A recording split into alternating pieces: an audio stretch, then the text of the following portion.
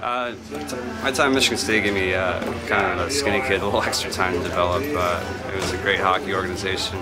Ron Mason had a lot of great hockey knowledge, and he took pride in teaching everybody. And so I think we had some great practices, and it gave me time to develop as a player. And obviously we had a great team, some great players who moved on to the professional ranks. And I think the way he coached and prepared us, got us ready to make a jump to the next level. Where I benefited was definitely the extra time on the ice. Perfecting my craft so that when I got my chance at pro hockey, I could step in and compete.